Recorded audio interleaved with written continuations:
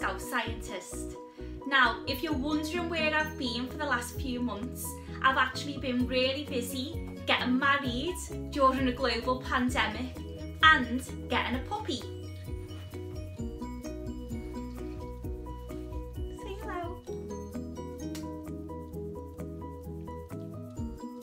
Anyway, I'm back now and I'm really excited to share this new video with you that's all about a completely new test that we've got in our lab that is literally saving lives, and it comes under the field of pharmacogenomics. So what is pharmacogenomics? Well, pharmaco comes from the word pharmacology, which is the science of how drugs work. So you've probably heard of this in terms of the pharmacy or a pharmacist. And genomics, as I'm sure you know by now, is the study of the human genome, so to do with all the genes in our body. So pharmacogenomics is basically using genomic information, so information from our genes, to predict how a patient might respond to a particular drug. Now, this test came about because a number of patients with cancer were given a certain type of chemotherapy called 5-FU or fluorouracil. Now, most of the patients who had this type of chemo were fine and tolerated it, but a small number of patients, about 2 to 8%, experienced severe side effects such as diarrhea, vomiting, heart problems, brain problems such as swelling of the brain, or even death. So these cancer patients were given this type of chemotherapy to make them better, and actually it ended up doing more harm. It soon came to light that the reason why these patients were experiencing severe side effects was because they had a small change or mutation in their DPYD gene. Now this stands for dihydropyrimidine dehydrogenase, so I'll stick to calling it DPYD for the rest of the video. Now, we all have the DPYD gene, and its role in the body is to make the DPD enzyme. Now, when someone is given 5-FU chemotherapy, this enzyme is used to break down the drug into different chemicals that can be expelled from the body. Now, if your DPYD gene is not working properly, you can't make the DPD enzyme. So if you're given this 5-FU chemotherapy, then you can't break it down safely. So it builds up in the body and causes toxic effects. Now, if you think back to my previous videos, you'll remember that we have 2 copies of every single gene, and that's exactly the same for the DPYD gene. Now, if both your copies are working fine and they don't have one of these mutations, then you can produce the DPD enzyme and you can break down the drug so it's safe for you to have this type of chemo. If one copy is working fine but the other one has got a mutation, then you can have the chemo, but you must have it at a much lower dose. If both copies are not working, so they've both got a mutation, then you can't produce the DPD enzyme, so you can't break down the drug at all, so you cannot have this type of chemo, and a different treatment plan must be made. So how do we test for it?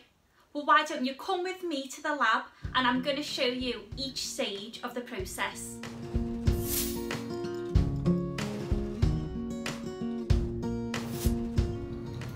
A blood sample arrives in the lab in this box here, and it's a blood sample with a referral card. So let's just say, for example, that this is a male patient and we'll call him patient X, and he is waiting to start chemotherapy that contains 5-FU. So his clinician has sent a blood sample in to check his DPYD gene. So the sample is brought down to the lab, stamped with the date, and then booked on to our computer system and given a unique number. So this blood sample then gets loaded onto this big machine here, the Chemagen, and we end up with a DNA sample like this. and if you want to know more about DNA extraction and how it actually works, then please look back at my previous video. The DNA sample is then put onto the drop sense machine in order to measure the quantity and quality of DNA.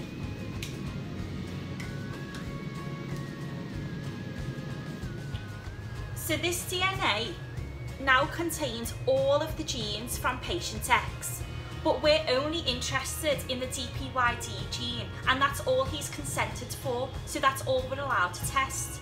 So we do PCR to amplify up and make lots of copies of the DPYD gene specifically.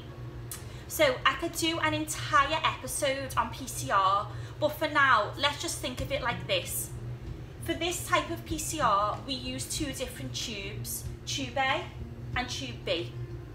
We add patient X's DNA to both tubes, and then to tube A, we add different chemicals to amplify up the mutations in the DPYD gene. To tube B, we add different chemicals to amplify up the normal copies of the DPYD gene. This is then left and run on a PCR block overnight. So normally we would set this up with lots of different patients and include positive and negative controls to ensure the test is working correctly, but we're just showing you what it would be like for one patient as an example. The next morning, the sample is transferred onto a plate and loaded onto the gene scanner, which works by capillary electrophoresis. You might have heard of gel electrophoresis before, which separates out DNA fragments according to their size.